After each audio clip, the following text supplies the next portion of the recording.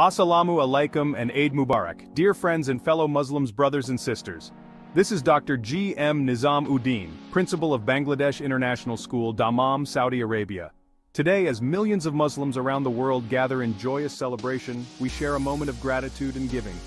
Eid al-Adha isn't just a time to slaughter animals for festive meals and new clothes, it's a profound reminder of submission to our dear Creator and Protector, the Almighty Allah subhanahu wa ta'ala. It is also the willingness to sacrifice for others and to eliminate the evil in ourselves, following the noble example of Prophet Ibrahim alayhi salam. This Eid, let's embrace the spirit of generosity, charity and sharing. Reach out to those in need, cherish time with family, and spread kindness like confetti.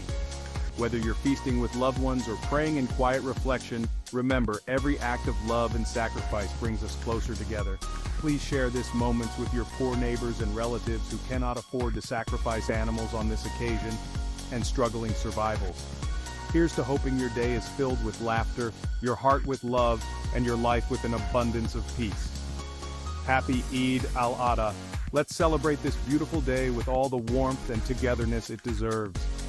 Stay safe, stay blessed, and as always, Eid Mubarak.